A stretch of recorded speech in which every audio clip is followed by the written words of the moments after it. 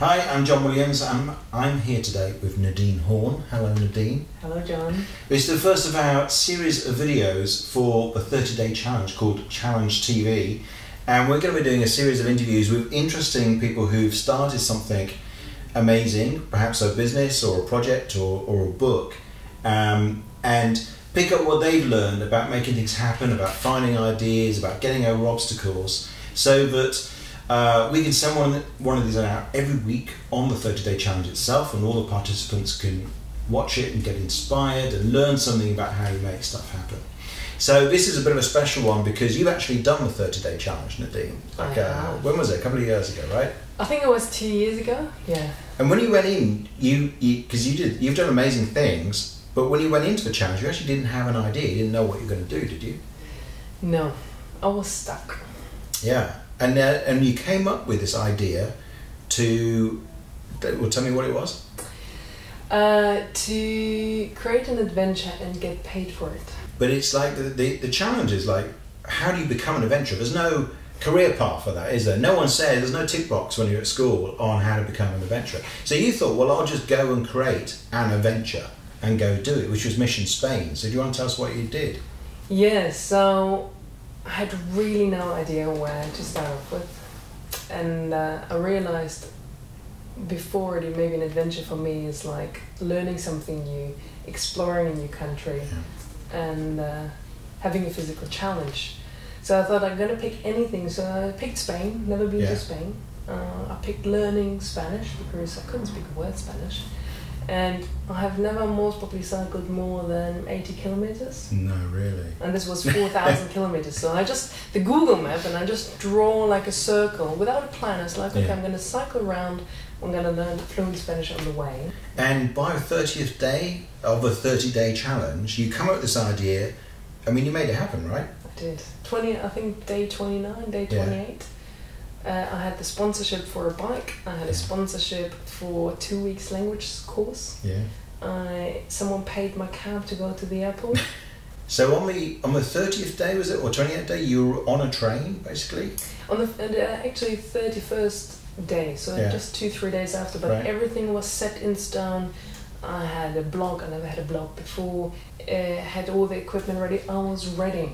Wow! And someone paid for your bike, paid for your language course, and you did it. You cycled the whole 4,000 kilometers. 2 months and 4,000 kilometers. And fluent Spanish. I was starting writing the blog just in English first, but I also said after the language course, I'm not going to speak English, just really to make the mission of.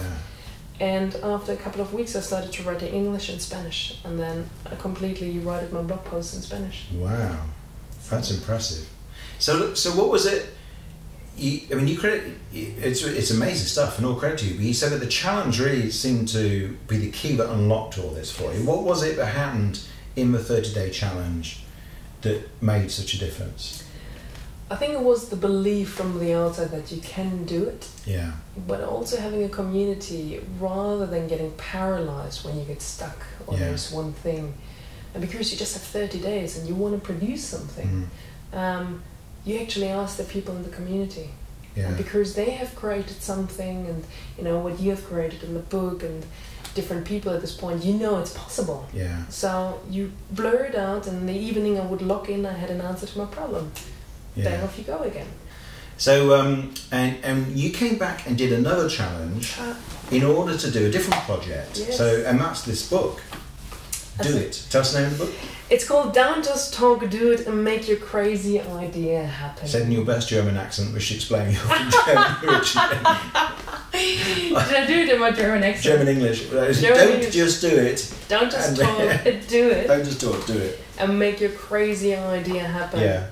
And you wrote that and published it in 30 days. Yes, I did. On the 30-day challenge. Because when I got back... got cartoons. Yes. So a friend of mine, because it shows from where I started having no idea at all to really doing it. So it's nicely laid out as well, actually. 7 steps of how it worked. Might well be. So that's amazing. So you got that out as well. But how did you make time? Because you said you were using. We teach this thing called micro blocking on the 30-day challenge. But how to make use of really small blocks of time. Yeah. And you use that trick for writing the book, didn't you? So I said, I want to have fun while I do it. So every morning I would go in a pub or like in a cafe where it was a nice environment. Yeah.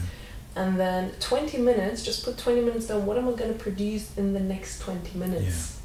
Yeah. And then, okay, 20 minutes, I'm just going to blur. Okay, and then I could let go and go off the day. But then you get ideas, it's like, oh, I'm going to do another 20 minutes, I'm going to do this. I was amazed, I never thought about I can write a book. I think it's brilliant. And did you put this, is this on Amazon or is this from your own site?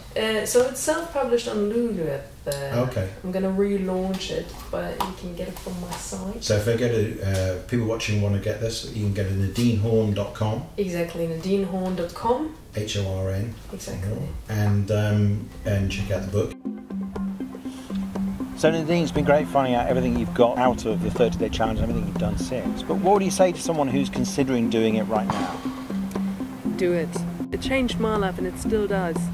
It's just reminding and knowing if I could do that, I can do the other thing. So you're stepping up levels. Yeah. But it's a reminder, if I can do that, I can do that. You're getting more confident. Yeah. Yeah, that's fantastic. Thank you.